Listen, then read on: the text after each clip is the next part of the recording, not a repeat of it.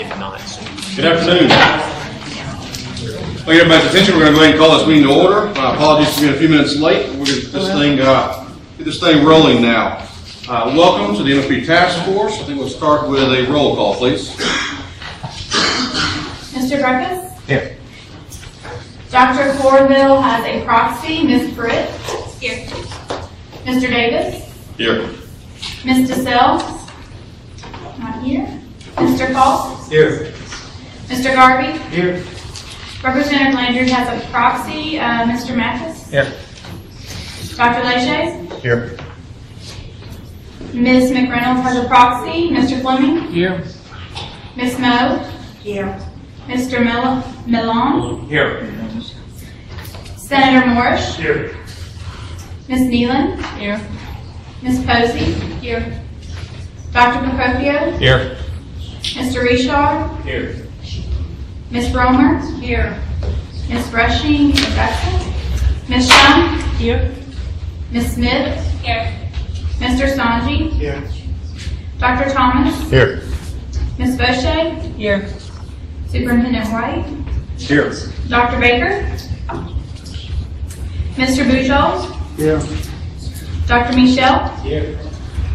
Ms. Whitney? Here. Thank you. Real fast, we have a couple folks who were not able to make it to the last meeting. In addition to the group, I have Charles Boudreaux and Catherine Whitney. If y'all would introduce yourselves real fast and quick background, I appreciate it. I'm Charles Boudreaux. I'm the Executive Director of the Louisiana School Employees Retirement System. And Doris and I were talking about 15 to 18 years ago. We served on the MFP Commission for about 3 years. I never thought I'd be sitting in another MFP. Charlie was one of the original members of the MFP Commission and represented superintendents at that point. He used to be superintendent of Iberville Parish. So we go way back. Good deal. Glad to have you with us today.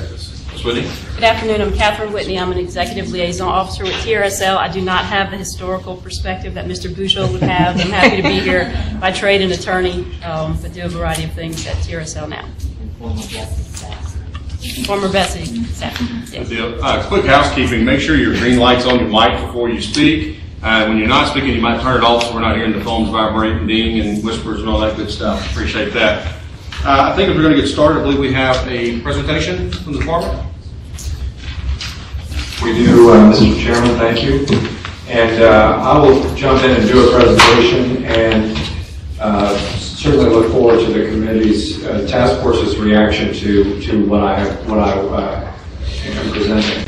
I'll tell you that this presentation is pretty direct in that given a lot of uncertainty right now, Mr. Mathis, a lot of uncertainty.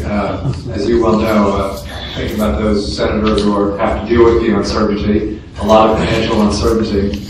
And so at the risk of kind of trying to sift through all that, there really is so much we don't know about the budget yet, about the governor's budget, and about all of the circumstances surrounding the budget. We instead just looked at where are there places in the formula right now that we discussed at the last meeting where there is evidence of rising obligations, and thus that creates a scenario for options to make changes within the formula. And so that's really what you're going to see is where are there elements within the formula where the cost obligations, there's evidence that they are increasing, and therefore there are options within this formula that could be considered by anybody making adjustments to it. The governor's budget comes out in February.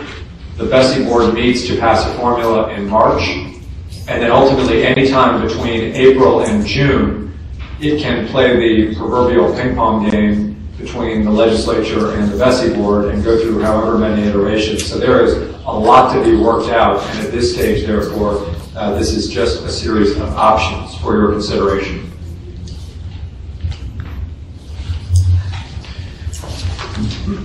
I do think it bears repeating, just to start here, and this slide we did look at before. The base per pupil amount in level 1 of the formula, as you well know, is $3,961. That amount increased in the fiscal 2014 However, it had not increased for several years prior to that, and it has not increased since that time, other than a $20 million appropriation outside of the formula that was made this year.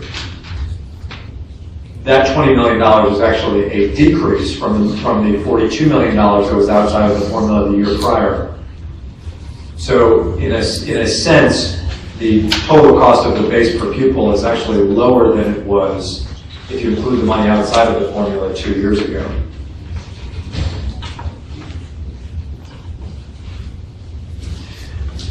I say this is important, and it may be worth the commentary by those in the retirement system. This is stuff that you will know about much more than probably most of the rest of us. But this stagnation has come at a point where public schools are experiencing rising obligations, some of which are just a fact of doing business, and some of which are a fact of public policy. Notably, in the year to come, there will be an increase in the obligations that school systems are to pay for retirement systems. And it has been historically the view that the inflationary increase within the formula, which is within the level 1 element of the formula, should be done in order to keep pace with costs. And one significant cost obligation is the cost for retirement. Obviously, there are a number of ways of addressing that issue from a policy perspective and a number of different views on that issue. But fair to say the obligation will be going up, that's a fact. Fair to say that the amount of BESE per pupil funding has not. Last year, this task force recommended a 1.375% increase in the BESE per pupil, given uncertainty, which was shy of the recommendation that it had made in years previously to have a larger increase, and was an attempt to show modesty in the face of a very challenging state budget environment. This year, you know that there will be cost obligation increases, but to show you what, if we were to repeat that again, what it would do, it would increase the per pupil amount that is within the formula to more than $4,000, the BESE per pupil, and it would cost the state roughly $35 million. Again, so if you were to repeat the increase from last year, you would roughly keep pace with the retirement obligation increase for next year, and you would roughly increase the overall size of the budget by $35 million. Mr. Falk, question? Superintendent, that $35 million on what student account is that based? The existing student count, October 1? It's actually based on the projection for February. The projection, okay.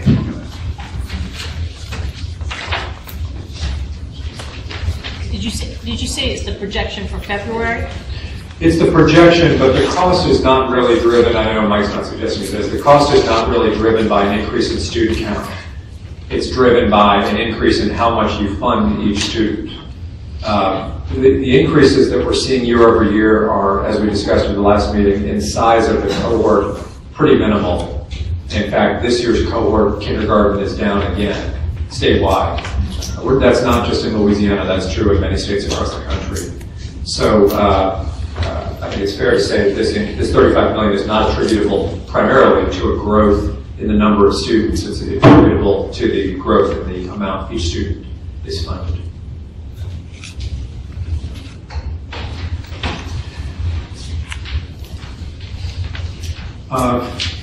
Three years ago, under the leadership of this task force, there was a funding stream developed called the high cost allocation, and many of you were on the commission of the task force at that time.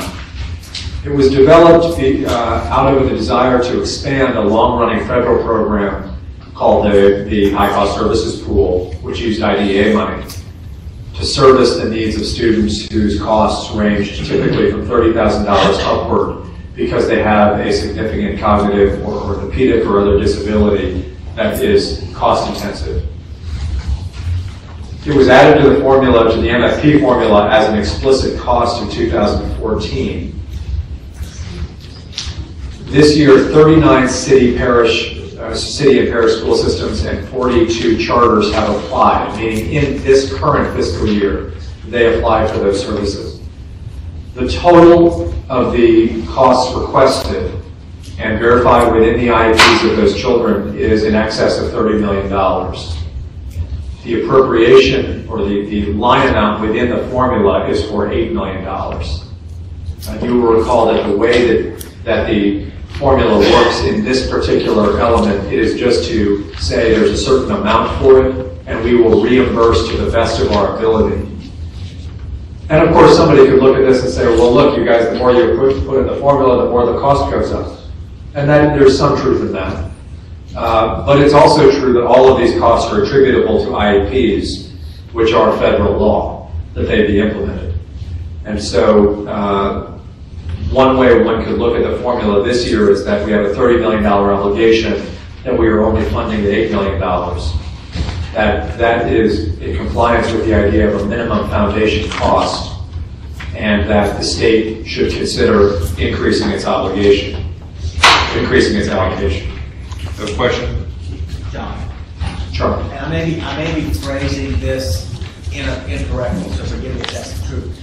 Because I think I heard you say that we allocated $30 million and we spent about $8 million. Would it be better if we were to revert to our reimbursement process so we could better gauge how much we would really need as opposed to the predictive model that we have now?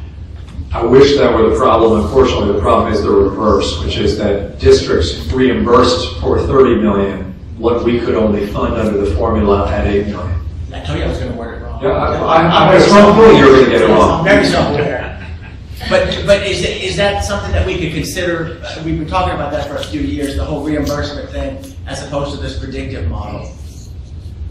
Senator, did you? Yeah, I think that we have done it that way in the past, I believe, right? When we started. Yeah, and I think part of the problem was people feeling like things change, and thus, as a result, it kind of gets lost in the process, and then they end up doing things that they can't be funded to do. We can certainly talk about that. We've actually formed a sub-task force to address that issue. I would tell you, I think the overall issue is we're seeing a huge need for these specific children. Nobody knows that better than you. And yet the formula really doesn't address those specific additive needs of those kids. One of my concerns, and then I'll get off of it, but one of my concerns is that because we do have such a disparate gap between what we need and what we have, obviously, are we in some places creating a service delivery model based on what we purport to be our funding that we maybe have available, as opposed to what the actual need of the child is? Because you know also that we can't do that. So this reimbursement thing, we've already made the plan. I know what you need, so we're gonna do that, and wherever the funds come from, we're gonna do it, and we get reimbursed 25% of it or 30%. As opposed to me, I think I can get $4,000, so you need this $8,000 piece of equipment, but I think we can do a $4,000 service delivery. And it becomes not student-centered, it is still more financially motivated, unintentionally as it might be, but that's always been my concern with this. Senator, did you want to add to that? Yeah, please, give me an opportunity to get something wrong. The $30 million that was requested for reimbursement, we only had $8 million in the formula. Is that $8 million included in the 3961 group? No. I'm sorry, Senator, I should have said that this is in level 4 of the formula. A totally separate calculation. Yes, I apologize. But isn't $4 million through IDEA funding and $4 million through the MFP funding? Yes. So through MFP, there's a $4 million appropriation. There was an additional appropriation outside the formula, yes, which was cut. Correct. In the last legislative session, so where we have no money outside of the formula. So there's only $4 million coming from inside the MFP, and the other $4 million is being taken from the federal IDEA set-aside monies that the state has. The way the legislature worded the amount of money that Doris is referring to was so broad that I think it was meant to make up for the $42 million that was outside of the formula before, but it wasn't nearly as specific as to how the dollars are to be spent. So we didn't include any of those $20 million in the amount that was dedicated to high-cost services. So I should have said this funding has essentially been cut. Yes. The $4 million, there was $4 million there before that was part of the cut from $42 million to $20 million outside of the formula. And, I recognize we can say this all we want, and this is just the challenge of running a legislature, but this is the kind of thing that happens when the money gets put outside the formula. Right, so we would have had a pot of 12 million to reimburse, 4 in the MFP, 4 through IDEA, and 4 outside the formula to go after that 30 million, but the 4 outside the formula was cut by the. Yeah, okay. Mr. Fleming? Yeah, thank you. So, I think it's good that there are funds for high-cost services. And one thing that Charlie was mentioning is verifying whether those expenses actually occurred. Was brought to my attention, is not happening. I think that's one point. The second point, is probably the major point, is my understanding when this task force was first commissioned, its purpose was to determine the cost to educate students. And this reflects nowhere is that more problematic than kids who need a lot of services and supports. And so outside of the MFP, in addition to Senator Morris, you're looking at like level 1. When you just look at levels 1, 2, and 3, the increase from 13-14 was actually $171 per kid. It kept rising a little bit every year because of levels 2 and 3. That was just level 1. But even outside of the state and local share, there's $1 billion of local funds that are out there. And I just discovered about a week ago that extended school year funding was cut. That was about $3 million that used to go to school systems.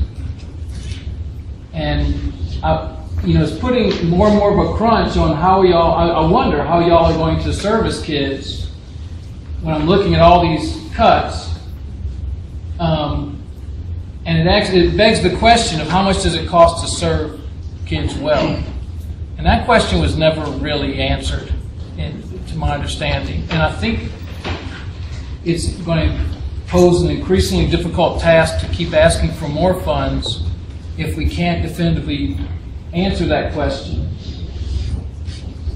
I'll just leave it there. Well, I think it's a very valid point. I would say that in the first year of this task force, having not the overall adequacy cost survey that people have been urging, but there was an exercise to determine whether or not the formula was covering the cost of servicing students with disabilities as a whole. And we did the analysis using the data that's submitted by schools and school system. And I believe it came out to say that the answer was no. That actually the formula does not fund. Maybe you're correct, right? Maybe that's the problem. Well, I think the answer is no. And I think everybody on the task force agreed that the formula does not fund in the way that it treats students with disabilities, does not fund those kids on average what they cost on average, or what they're reported to cost on average.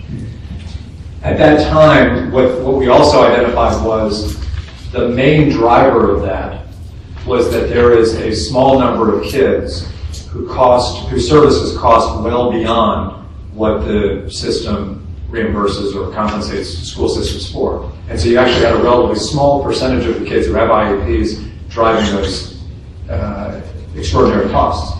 So the solution was to create a category that at least began to address that problem. I think probably anybody who was there at the time would tell you that the problem has not been fully addressed, and that this category neither fully addresses the problem nor is itself fully funded, but that every request that's been made by this body has been restrained given the financial climate that we're in. Mr. Richard. Thank you, Mr. Chairman. State Superintendent White is right on target. To Sean's question, there has been several legislative resolutions requesting a study to determine what it costs to educate a student in 2017 or in current times. I'm not sure if we've ever moved toward that end.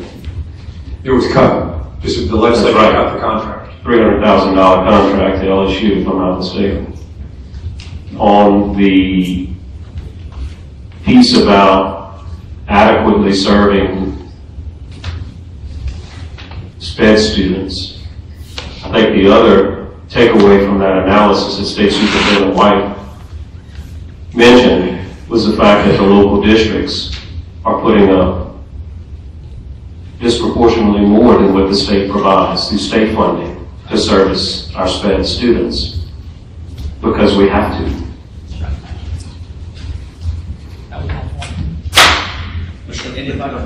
And if this is not the right time to tell me, but as we're talking about the amount of money that local school districts are funding special ed students, we have exactly the same problem with 504 students, except the state doesn't fund anything on 504, just because that's not the mechanism that's in place. So what I wanted to propose was that we consider at some point, I don't know if this is the meeting to do it, but that we consider maybe having a weighted count for 504 students, because the number of 504 students is going up as our special ed numbers are going down. RTI is addressing the special ed increase in enrollment. It really is doing a very good job, which is also unfunded. So we lose federal dollars and weighted dollars because we're doing a good job with an unfunded mandate of RTI. 504 numbers, we don't have the luxury or the ability to comply with federal law to be able to do anything to bring those numbers down other than make sure that we're following the requirements. But those services are becoming very expensive. And it's not just services directly to the children, it's the process that's costing us a fortune. The people to make sure that we have the meetings, that we're discussing it, that we're collecting the data. So we need to have something in place more than just what we're proposing, so that we can make up for some of those costs.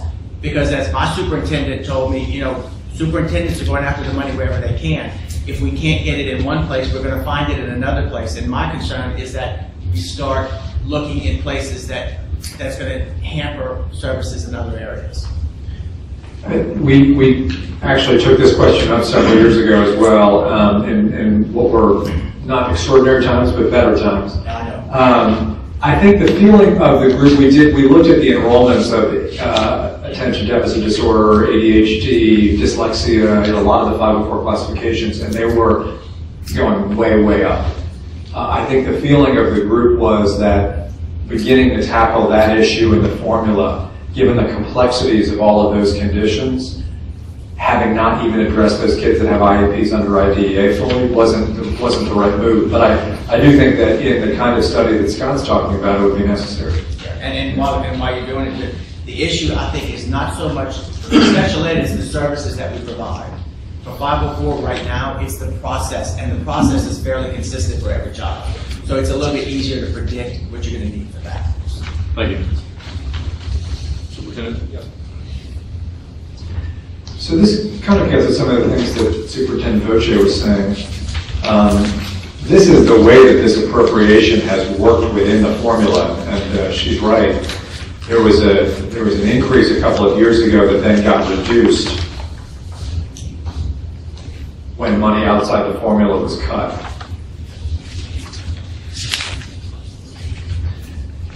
So you could imagine in this year's formula doing something like where you as a task force, ultimately BESE, sets a goal that we're going to increase the percentage of students whose costs are funded fully under this dimension of the formula.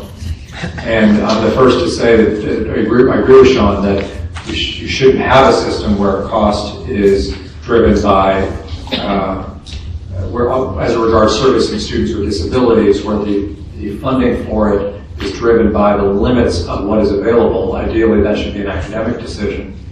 However, knowing competing needs and knowing constraints at this time, one option could be to set a goal, say, in this case, 50%, and to say, how could we get to servicing 50% of the need through this formula? In this case, the amount available to get to 50% would cost roughly $7 million for the state.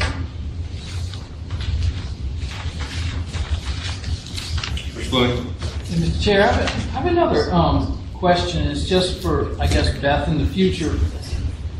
There's a maintenance of effort requirement. I mean, that's not the exact term, but essentially the state has to provide the same amount of state financial support for students with disabilities from year to year. And last year when the IDEA plan and budget came out, that the number that was given in there was lower than the previous year, and I made a mention of it, and y'all corrected it, so that to reflect that we did spend more than we did the previous year.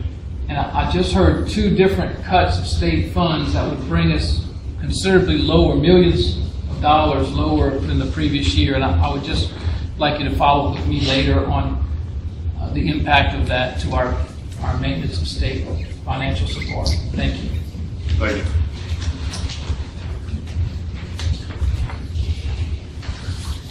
The final area where we're seeing that's within the formula, the demands for cost outstrip the capacities to generate revenue for school systems, is in the other area that was cut to, Doris, your point, outside of the formula when those reductions were made last year, and that is in the supplemental course allocation.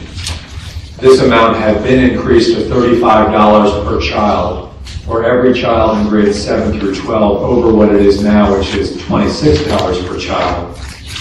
When that cut was made, revenue was dropped. And the result, as you see here, based on the appropriation, is a lot less money available for courses that are not provided to students typically within the 4 walls of their middle or high school. That includes access to career training programs through the course choice program, to fair access to ACT preparation, and primarily to dual enrollment, which funds students directly by cutting down on their tuitions because it gives them early college credits. It also funds our higher education system and our school system's ability to fund higher education. Another way you could think about this would be to double that rate. The demand that we have for early college courses, I know Superintendent Brookhouse is doing all the work you do at Zoella and at McNeese, is really through the roof. And the constraint, among others, that school systems have on it is the ability to pay tuition. It's fair to say that tuition has increased too in the institutions of higher learning. When these funds were made available in 2014, tuitions largely went back up.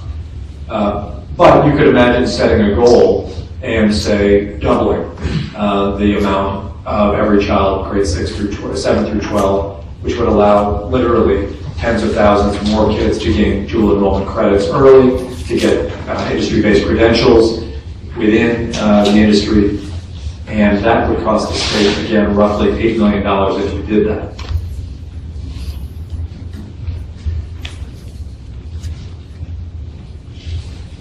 BESE will be considering their formula on the 7th and 8th of March. On the 7th, they'll be heard in the committee meeting. At the 8th, they'll be heard by the full board.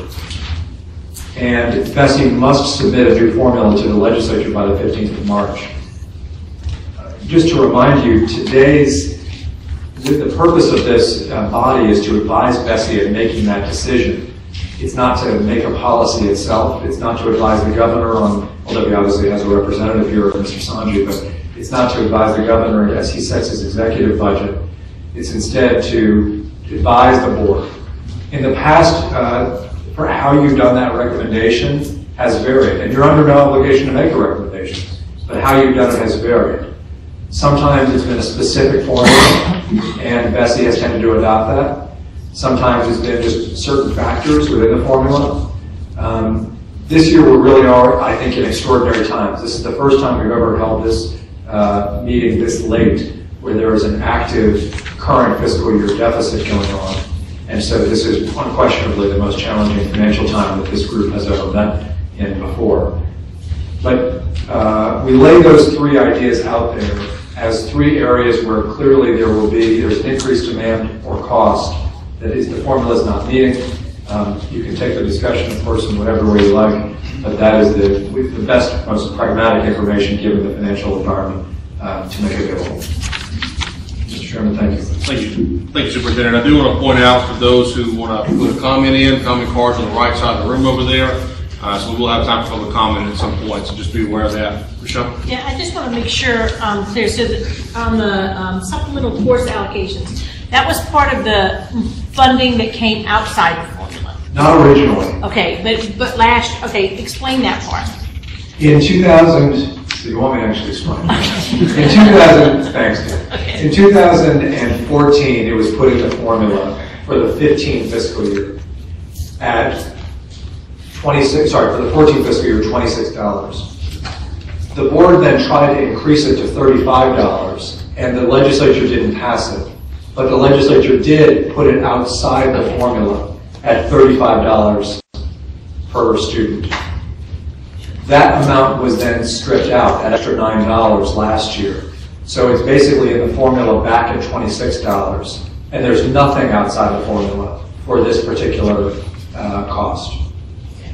So just to make sure, so what you're proposing, sort of, is that this go back in the formula, but it be doubled to the $52 per student for allocation? Well, I'm nudging in that direction because we know that we're turning kids away from dual enrollment courses, and the rationale is that there's not any longer the availability to provide those funds. Now, you could debate that policy all you want. I'm just suggesting that in these three areas, we have evidence that cost is outstripping the revenue. And if your obligation is to make recommendations vis-a-vis the formula, then those are three ways of looking at that. Now, you could very reasonably say, there's a whole set of other recommendations, or you could say there shouldn't be any changes. And that's, of course, your freedom to think that way one way or the other. But we're putting these on the table as the most obvious and pragmatic times or areas for this time, moment in time. Dr. Michelle? Just so we can keep a perspective, one of the things with something like supplemental course allocations, when special ed students are involved in it, there are additional costs that go with that. When we're talking about going outside of the school district, whatever, there's been a recent court case, and I think it was in our circuit, but I don't have it with me, that said that the school district is responsible for providing FAPE no matter where the course and the education is taking place. So, for example, if a child needs a one-on-one para or needs para support, and it's not one-on-one, it's even worse, we have to provide that support on the job site or wherever the child is receiving the education. So and I'm saying this like we lived in an ideal time. I am self-aware, I think that's not reality, but we probably need to look at actually doing a weighted count for this as well, because we have to provide additional services above and beyond, and it is not something, if it's provided through general fund for some, it cannot be provided through IDEA for others. So we need to just keep that in mind, because this is all chipping away at the bottom line in our general fund. It's killing us. And I can't imagine that we're not in better shape probably than many other districts. Noted. We're going to talk. Looking at each one of these, there's no bad proposal because it impacts kids. The reality is having to work within the confines of limited resources.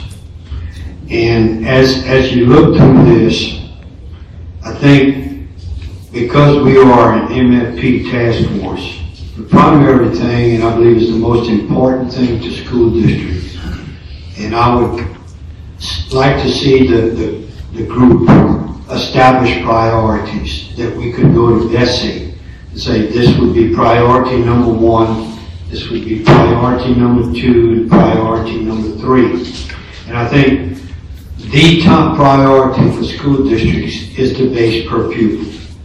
Because if you don't have the base per pupil and you have the money outside of the formula, then the same thing that is happening this year, where the $20 million supplemental appropriation that we received is going to be cut. We also have the 5% EEF tobacco funds that's going to be cut. So many districts are going to provide those services that are required for special needs kids. Many districts are going to provide the services that are needed for supplemental course allocations. They're going to provide those things, but they're going to provide them within the confines of their MFP and their local tax dollars, and not so much what's going to happen outside of the formula, because it's been in flux the last several years.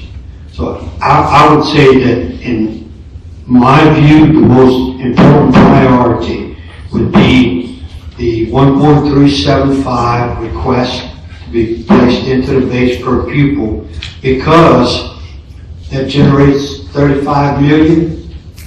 I think we got the figures to show that just the TRSL increase is going to cost 30 million. So 38 million. So the 35 million still, we have to, we're going to still come up short. Noted. Mr. Malone.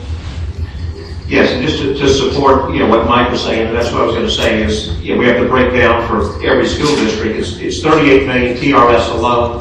Mr. Bujoff would probably tell you how much it would cost school systems with ELSERs on the increase we're going to have with theirs. And just looking at our district with health insurance, from our school system, it's $750,000 for teachers' retirement, but we have another, with the rate increase that we have on health insurance, another $1.8 million increase with health insurance coming. So, and I'm sure a lot of other districts are going to be experiencing a similar type thing. We do, if you wouldn't mind, we do have a sheet that shows that on the teachers' retirement. If you would like to pass out. Mr. Saunders. I suppose at this point it would be, we need to know what the governor is going to propose in his executive budget. He's been working with the Division of Administration for quite some time.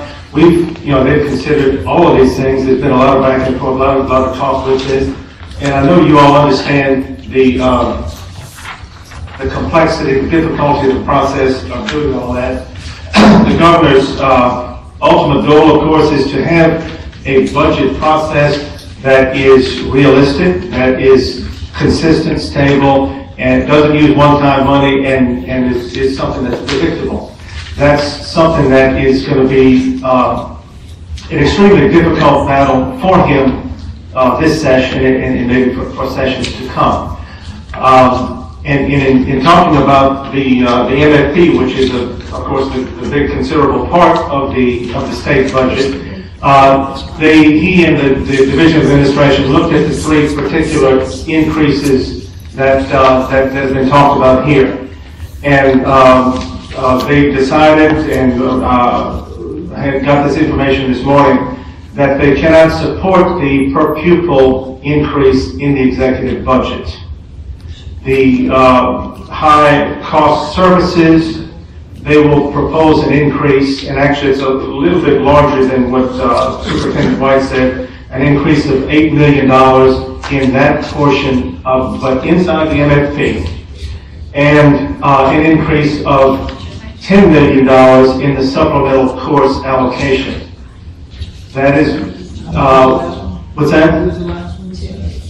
10 million for the supplemental course allocation. Again, these wouldn't entirely fund those, but would provide funding in those two areas. That of course, all the areas are important, but those are something that he would like to see back in the MFP itself, protected that way. So the budget, that executive budget that he will propose in February would be no increase in the per pupil, up to $8 million increase in the high cost services, and up to $10 million increase in the supplemental course allocation. Thank you, Mr. Simon. I think that's a very important bit of information for us to have in this. We're realizing that we are putting forth recommendations, but we have to be very realistic and or pragmatic, depending on how you look at it. So thank you for sharing that with us. Any other immediate thoughts, Ms. Gaucher? Just a question. Do we have, I realize we haven't done the February 1 count yet. Do we have any idea what the mid-year adjustment in the ballpark, what that will be? What is it going to be an increase, and how much of one that we have to send the VA7 over for supplemental appropriations? 5 to 7. $5 to $7 million. That's our projections, yeah. Okay, which is much better than it's been in the past. Well, that's pretty good. It's a credit to the administration. I mean, There's other reasons for it. There's been not as much of a population shifts in the way there was before, but we finally got the methodology to a point where the projections are more reasonable on the front end. So, Right, I think this administration last year had a much better projection within the executive budget than we've had prior to, so only 5 to 7 million, so it's not bad. Superintendent Falk? Yes. The one thing not being brought out is that the Louisiana Constitution states that a minimum foundation, minimum program of education must be funded. And whenever you fund something outside of the formula, you're taking money away from funding the minimum educational program that needs to be provided to students. I'm not saying, I don't want it to be taken that I'm saying anything derogatory about the high cost, because I know about the high cost, or the supplemental course allocation, but we're taking away from the minimum program of education that we are required by the Constitution to provide and to fund. Thank you. Richard. Just want to echo the comments of Superintendent Falk, and I'm sure the governor's office has their various reasons why they were making this type of announcement today. But to go back and reiterate, that minimum level of funding is captured in the per pupil allocation, and it's not to diminish the funding streams or the programs that are being discussed today in the menu of options that we've been presented with. But the priority from school board's perspective is certainly the increase in the per pupil amount.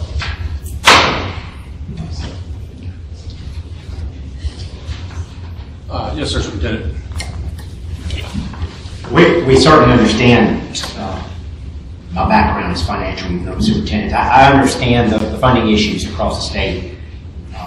I think modifying the formula today with any detailed modification would be a mistake. It's so complicated anyway, it just muddies the water. It's certainly going to get reverted back to the prior years if we modify the formula. I think you've identified 3 great areas where there's money. Over the years, I've learned that the more you dedicate things, the more you hamstring yourself when it comes to ordinary, everyday expenditures. For simplicity, it's the same as me not having any money and you tell me you're going to provide me light bulbs, but I can't pay my electricity bill. So what good are the light bulbs going to do me if I can't keep my electricity bill? That's kind of how I look at dedications now. It gets dangerous, and I realize high cost and SCA are definitely needed. I'm living proof of that with soil and magnesium and all the new credit we provide. But the retirement and health care, the ordinary step increases in the salary schedule that we provide every year. I have a situation, we were talking this morning about workers' comp. You may or may not know, if a teacher is injured by a child, it's not workers' comp, it's called assault pay, which means they receive 100% of their salary if they're injured by a child. I have 3 teachers right now on assault pay who were injured by the same child. The child, by the way, would fall into the high cost area because I now am educating that child with 1 teacher and 1 parent alone in a classroom with that child. So it fits all these categories. The workers' comp would need to be covered in the per pupil increase. The high cost would need to cover the child with the teacher and the parent, which is over $100,000 for that 1 child. And I have a number of those. I've talked to other superintendents who are experiencing the same thing. As far as mental health issues among children today, they just can't function in normal classrooms. You have to create those environments where they can be successful, and that involves a teacher and a parent in a lot of cases. So I guess what I'm saying is, while I appreciate the effort to put dedicated money in outside the formula, if we can't cover the bare essentials of what we have to cover, the dedicated money just doesn't mean as much when you do it. So. I'll come back to you. Go ahead, Michelle. two questions. One is, my understanding, is that going to be outside of the formula? Because I thought it was going to be in the formula. Nothing that this group does is about what's outside. It's all in the legislature can do that, but this is all about recommending. About what would go into the formula. And then the second question I would have, because I actually think all three proposals are necessary. I think it is the duty of BESE and this commission to do what's right for kids. And if that means that we have to ask for the amount and somebody has to say, no, we can't have that amount, then we do a disservice if we don't ask for it to begin with. Second thing that I would say, if up to 10 million and up to 8 million is, in my head, 3 million over what the formula you're asking for, then at least that other 3 million that's kind of out there could be put in the per pupil amount. Because if I heard what the governor's going to recommend, it sounded like about 18 million. And just to put that in context, the governor obviously can put things in the budget. He represents the MFP as a line in the budget. It's just one appropriation within the budget. And of course he can say, I'm urging BESE to do this and to do that. He in fact, though, doesn't write the formula. Right. BESE writes the formula, and ultimately the legislature either approves it or doesn't approve it. So what I would take from that is, that's guidance to BESE in a way. But at the same time, BESE is going to have to figure out how that money is divvied up as Debbie or Denny. Okay. Thank you. Senator Procopio, come back to you. Thank you. From my perspective, and I understand the one you said we're trying to do what's best for kids, I don't think I'm going to vote for any of these just because I don't think in a time of this uncertainty, fiscal uncertainty, that we can really afford any of them. That said, I understand my perspective is going to be an extreme minority, if not a minority of one. That said, I think what it might be useful, and what I've heard, is that the idea of setting priorities is probably a very good one. And if the priority of this group is to increase the base pay, as in these other ones, for reasons of dedications or whatever, and you know that the governor has roughly $18 million he's planning in executive budget, it might be helpful to communicate that to him and say, we would rather have $18 million and a 0.75% increase in the base formula than the $18 million in specific programs. And that communication, you can ignore it or whatever, might put that as the proposal, as a chance that something actually might make through the process. If that's where you prefer to send the money, spend it. Me, I don't want to see anything in the formula, but I'm just sort of communicating that might be a solution. Thank you for that. Dr. Michelle. And if I could piggyback on what Carl said, the way, it doesn't matter how much money we put in the high cost services account, if that happens after the deadline for application, he's still spending all that money, but he cannot benefit from whatever amount of money we have in the high cost services allocation. Because we're not doing a reimbursement, we're doing a projection, and he's past the projection time. Because that happened to us. We still have to provide the services, but there wasn't no reimbursement. Keep it in perspective. Thank you for that. Ms. Dillon?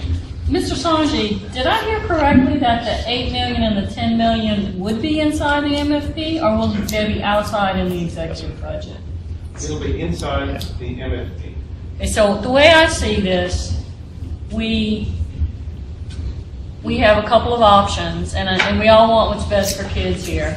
If we increase the per pupil, which the governor has said is unaffordable at this time, I think we almost 100% ensure that the legislature will be forced to return it, and we will lose the opportunity to have $18 million put inside the MFP safely. Rich Garvey. Yes, kind of along the same lines. Someone said that maybe we should make a suggestion to the governor that some of what he proposed be put into the per pupil amount instead of where he's proposing it, because maybe he's not aware that we would prefer to have it in the per pupil amount. But I want to back up and ask Superintendent White, didn't you send to the governor some suggestions that included an increase in the per pupil amount? Not so far this year. I thought Mr. Sanji said that he got, what you recommended in the slideshow, he got that this morning. We certainly have discussed it, but we have not communicated anything to the governor. Well, I'm sure Mr. Sanji has communicated it to the governor So my point is that I think he already knows that putting some in the per pupil amount would be what some people at this table would like, and has told us nonetheless the best way to go about getting an MFP approved, as you said, protecting a certain amount of his money would be to put it in the high cost and the SCA funds, and not to send it back over to the legislature with something else in it and take the risk that it gets just turned down and doesn't even get considered, as what happened last year, and was it the year before also? Last couple of years, yeah.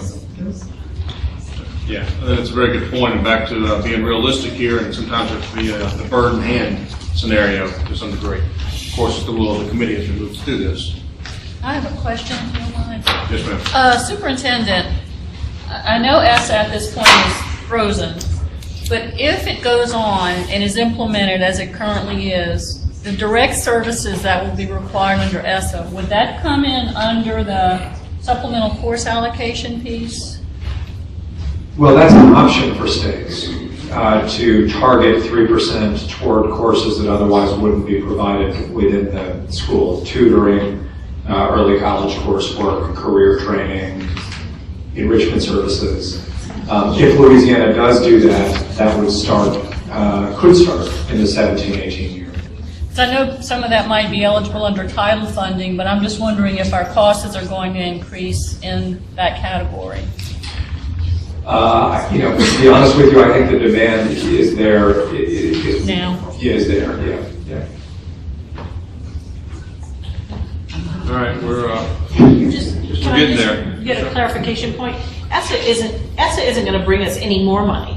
It's just going to give us the money that we have and allow us to redistribute it in a different manner, correct? Yeah, that's right. And the SSA looks to us like the appropriations for Louisiana are going to be, the allocations are going to be pretty much consistent with where they were. Ms. Bell? Okay, I understand everything that is being said, but at some point we need to get down to brass tacks of deciding what we want to do. I go along with Ms. Shum. I think that we need to at least have a vote on whether or not we put the 1.375% increase as is being recommended by the superintendent. So I make that motion. So I have a motion for you for including as an option the MFP increase. Right. And we have a second. I'd make a substitute motion Substitute motion being? that we not include the per pupil increase, only the 10 and 8 that we know could be available through the governor's education advisor. So the substitute motion then would be for no base MFP increase, but for the, you said 9, 10, but I believe the numbers were 8 and 10? 8 for HCS, the 10 for SCS. I will need a second for that to move that any further. Second. Seconded by Mr. Garvey. Ms. O'Shea? I guess I have a question, and I'm not totally familiar with how the budgets are proposed. But my assumption, and please correct me if I'm wrong, Mr. Sanji, when the governor incorporates money for the MFP in his executive budget, you really, I thought it was just the line, MFP, so much money. That's correct. So it's not broken down into what categories. So if he puts in an $18 million increase with, I guess it would be some verbiage requesting it be in these particular areas. But we haven't really, Superintendent White, from what he's saying, hasn't really had, I guess, an in-depth discussion with him about these particular categories yet. And I guess that will come in time prior to the BESE meeting. So maybe we could do something, and I realize we have motions on the floor, but with the consideration of the $18 million increase in the executive budget, it doesn't mean it's going to go through the legislature that way, but with his proposal in there, if we could maybe as a committee rank what these would be, and whether it be the per pupil increase first with these other two, just to maybe a recognition from the committee that we feel that if money is available, that we would look at these three particular items and we could do it in whichever order the committee feels, but be inclusive of all three items, pending further discussion with this state superintendent and the governor's office, and with that recommendation then going to BESE in March. But just, I would like to see a recognition from the committee, possibly if we feel all three areas are important, recognizing the 18 million hopefully will be available, and then we could rank the order in which we feel we would like to see that happen. Yes, and make no mistake, the governor would much love to put every increase in there. If the funding was there, he would definitely do that. But he's putting a realistic budget out there. And you're right, the governor does not write the MFP. He budgets a line item for the MFP. Right. So, but he will, I'm sure, make his wishes known about those two particular priorities that he has talked to me about.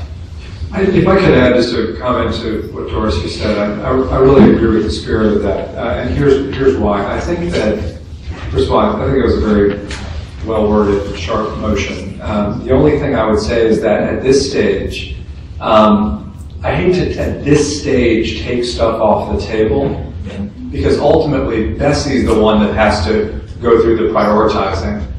So what I would probably suggest is a little different from Doris, is that we approve these as options that BESE must prioritize in establishing the formula. That would be now you could go through the kind of prioritizing, Doris, that you're suggesting, and that would certainly be an exercise. I think it's going to be candidly very difficult to come away with anything other than 6 people think this is a priority, 8 people think this is a priority, and 4 people think this is a priority. I don't really know what that tells BESE. Instead, I would say, are these important options for BESE to consider as it prioritizes? BESE will be voting after the governor puts out a budget, and if the budget says the MFP, to Stephen's point, is going to be $18 million higher, that should give BESE real instruction. I think at this stage, taking an option off the table is not smart strategically for a whole set of reasons. Mr. Chairman?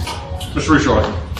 Yes, I certainly agree with Superintendent White and Superintendent Boucher. I think that the menu option that's in this presentation is probably the best route for this advisory group to give suggestions as to what should be funded in the MFP to BESE, who ultimately will make those recommendations. This is a very fluid process that we're embarking on. There's a lot of things that may come out of joint budget tomorrow, if I'm not mistaken, Friday, if I'm not mistaken. Things are very fluid as to the fiscal state of our state, and to take options off, I think, would be a mistake at this time. I think there's a sentiment for that amongst the group. I'm just not sure how we get there with the current motions that are on the table. So I'll take back the second to make it, or make it clear that the motion was to include all 3, not just to include 1. Debbie, correct? I understood that the 18 million was going to be put into the executive budget.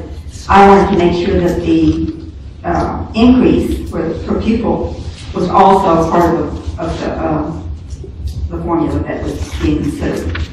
I think, and I'm sure I have lots of folks who will correct me shortly, but I think maybe the best way to handle this would be either a very clean substitute motion that succinctly defines the 3 as an option, as equal option, so to speak, to be reviewed by BESE, or to vote down where we are and start fresh. So, with a substitute motion that would clearly state the 3 as options to be reviewed by BESE, be available, or do we need to vote on the substitute motion that stands on the table right now? I'll make a substitute to the substitute then. Can you do Can we do 2? That's right, this is correctional.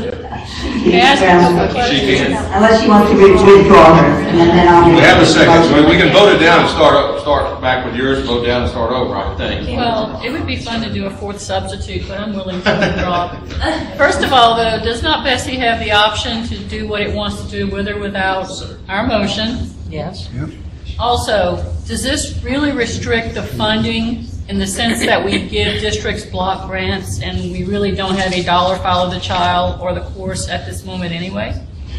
You mean, are those restricted funding streams? Yes, I guess that's my question. They are not restricted in the way that a grant would be, but as Carl knows, when you create that as a specific cost structure, you can audit it in a way where you verify whether the dollars really did go to that cost or not. So it's not restricted like a grant, but it is more auditable because it's attributable to a specific cost.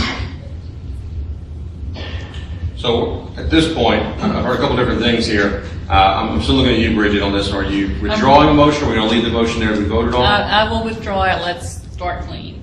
So that leaves us another motion that we could, that either was a little bit, I think, maybe misleading for the whole group, but we didn't follow the logic of that in terms of it being all three.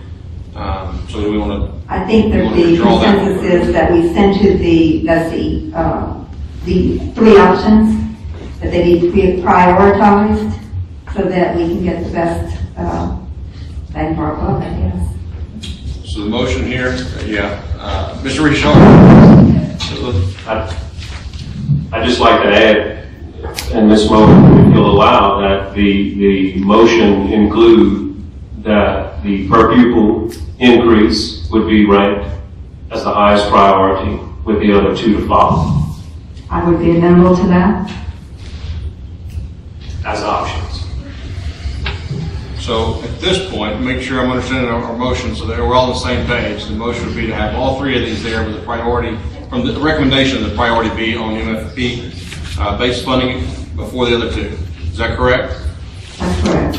All right, question, Mr. Carter? Yeah, I'd like to point out a couple of things that I would have thought would be pretty obvious. But apparently, maybe not.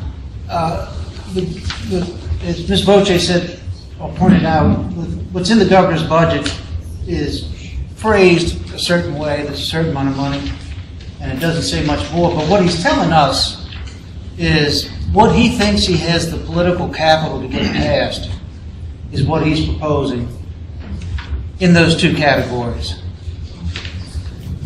And he doesn't, this is what I'm taking from it anyway, doesn't have the political capital to sell the per pupil. Now, he's working with the legislature, people, he's talking to them every day.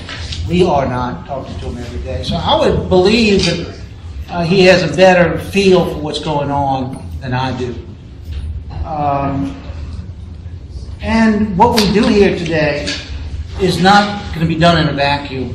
The legislators themselves are likely to read about it in the paper. There may be a reporter in the room writing about this kind of stuff, reporting about it tomorrow. And what they see is going to affect their opinion throughout the legislative session. If they see BESE or a committee of BESE asking for more money, more money, more money, when everybody else around the state is getting cut, I think it's going to leave a bad taste in the mouths of a lot of legislators. And that bad taste is liable to last the whole session. So, if we are going to put all three in a recommendation to BESE, I would recommend that we put the per pupil at the bottom of the list, because that's what one of our experts is telling us the most political possible thing to do. He's suggesting that we do that, I would think. Superintendent, you want to add to that? Well, it seems to me there's a couple ways you could interpret this. You could either, Scott has his proposal for a ranking. I took Bridget's proposal that she's got some ranking. I know it was a little bit different from that, but she's got a ranking. Or you could just be where I am, which is for no ranking. Let's wait a couple months and work it out when BESE gets it. I think we've got a motion on the floor. My sense is we should take the vote on the motion on the floor. If it passes, it passes. If it doesn't, then we've got to look at, should we have no priority ranking or a different priority ranking? Ms. Shum, I just want a point of clarification, because there are people listening to what's being said about what dollars, and I just want to point out that this is not additional money, because 3 years ago there was $42 million in the budget to cover these same things. That money dropped to $20 million, and then now it may drop to zero, I mean, depending on where it is. So I just want to point out, it is not asking for, it's restoring money that was there outside of the formula, but putting it in the formula, correct? I think everything you said is right. Okay, thank you. I also have a question, a point of clarification. Is the motion on the floor, is it, if there's additional money, this is how we would like to see it prioritized? Or is it, we want additional money for these priorities? Because to me, that's a very important difference. I believe it's latter. It is the latter. We want additional money for these priorities. Correct. Okay, all right, thanks. Question. So the motion, you have a question? Yes. For those who are indicating the priority should be placed on high cost and supplemental course allocations, within those two, is there any priority of one over the other for various reasons? No, and actually, I wouldn't necessarily say that they were my priority, but they are what the governor has said he would fund. And when every other governmental service is getting cut, we have the opportunity to increase our MFP by $18 million, and we're arguing about it. So I'm making sure, does I have a question over here? If I may. Ms. Smith? Hi, Joni Smith. I'm a classroom teacher, and so I just wanted to be a voice for that for a moment. Not sure how many of you have been in the classroom setting. If you are, I will pray for you. But just to piggyback on your ideas and what an inclusion classroom looks like nowadays, that spectrum is very vast, as you may very well know. We moved from an area where we have students with needs of hearing impairments, vision impairments, all the way to the needs of non-speaking English, those ELL kids. And they sit in our classrooms and sometimes they're lost because funding is not available to support their needs. And so I ask you to guard these funds. I think that we need to make sure we're considering those kids and their needs. I hear a conversation being said that we care for these kids, we have concern for their needs, we want to meet their needs, but we have to meet all their needs. And so I do agree with the BESE here. For each pupil, of course, I want that funding to be applied, but also please consider those high-cost students. We're going to see detrimental effects. We'll see a decrease in proficiency. We'll see the dropout rate increase, and we don't want that for our state. Those kids are very influential to society. Those kids are also, if you follow the statistics, these are high-risk kids in our communities. So I want to make sure we're guarding those funds and consider the needs for HCS. Thank you. Thank you for that. So, a couple more hands over here. All right, let's go to Michelle first. And I think a lot of this is going to be marketing, because what you're saying is true. We are arguing about $18 million, but I think the argument could also be made that we're accepting gracefully a $3 million cut, since the increased cost in our retirement is going to actually be $38 million when the MFP change in per pupil amount will be $35 million. So I think the argument can be made that we are accepting a $3 million cut when everyone else is. So I think we have to look at it and see how we think about it, how we discuss it. Ms. Moe? I just want to say that my motion is not meant as any kind of negative comment on the governor and his executive budget, but rather it comes from the responsibility that I bear as a representative of children and parents, and I believe that I need to say that we need this money. If the committee votes it down, that is a vote of the committee, and I accept that. But personally and philosophically, I represent the children and their parents. So I need to say that, and I need to have it officially, reported. It's not any comment on the governor or his budget. It's just my need to fulfill my responsibility. Okay. Mr. Paul? Mr. Gardner, we don't control the ink in the bathtub, so it's hard for us to control what's going to be written. We have made recommendations from this task force before to BESE. BESE has voted down because that's their purview. The members of BESE, the superintendent, are going to be in communication with the governor, his staff, legislative leaders, and y'all going to know better what the layout is. And when you get to the meeting on March the 7th and you have your finance committee meeting, you're going to make a decision based on the facts that you have before you. And if there are facts that shows there's extra money, then you know where the priorities of this group lie. If there's not extra money, then you know that there's a snowball's chance that if you ask for something, it's not going to get through. So I would encourage us to, as a body, to make a list of options for BESE to consider. So we need to take action here. We've got the motion on the floor.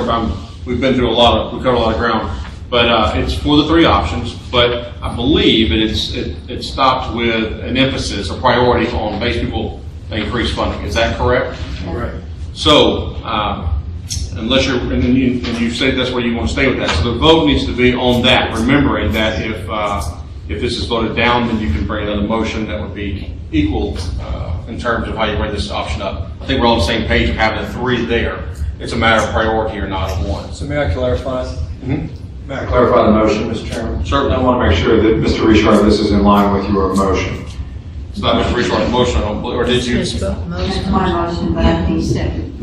Scott wrote Timmy's motion. I can be very clear that the items be presented in the order in which they're presented and in this PowerPoint, which starts with. Got it. So this is a motion, Debbie, to propose as options to BESE, increasing the base per pupil by 1.375, increasing the supplemental course allocation by $26 per child, and increasing by $7 million the high cost services allocation, with a consideration toward a priority on the base per pupil.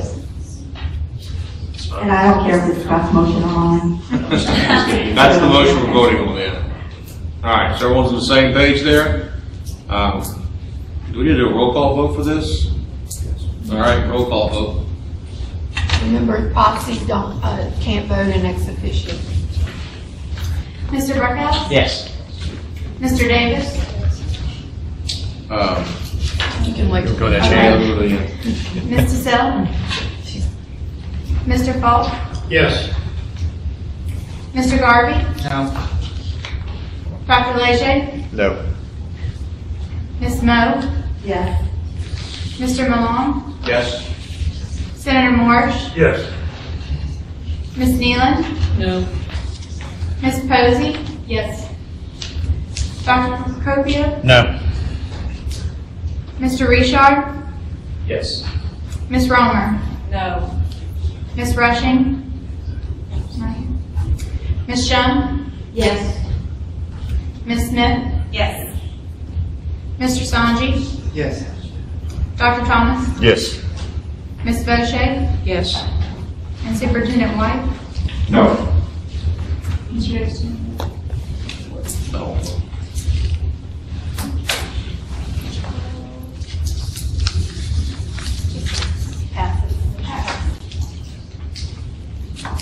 There you go, motion passes. All work is done. Is there any other business? Do we have any comments we need to?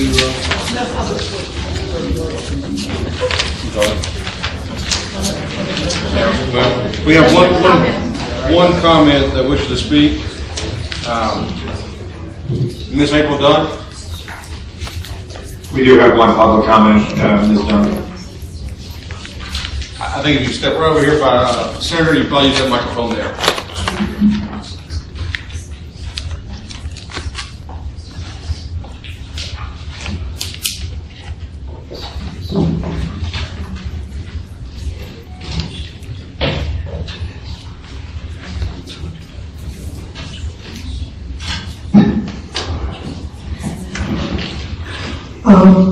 Thank you, Chairperson and members of the board. My name is April Dunn.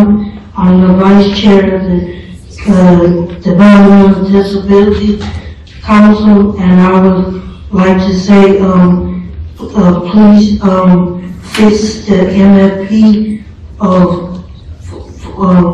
fix it and also fix the one for the local share for the charter school to serve kids with disability. Thank you. Thank you. See, with no other comments, do we have anything else, or can we get a motion to adjourn? So moved. All right, thank you all.